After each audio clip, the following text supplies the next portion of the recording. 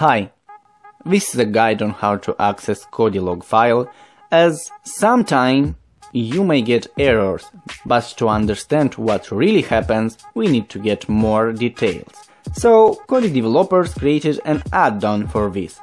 Let's install it.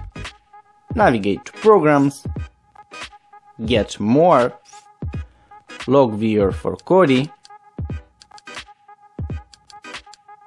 press Install. If you can't find Get More, please update Kodi. This is not just for a cooler design. Usually updates are released because they contain major bug fixes. So who knows, maybe your error is fixed in a newer version.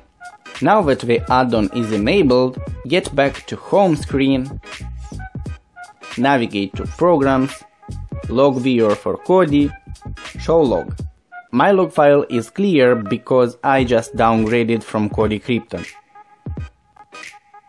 That's all. Now remains to search a fix for your error on internet or move to another Kodi version. Take a look through my tutorials, you may find something interesting. Have a good day. Bye.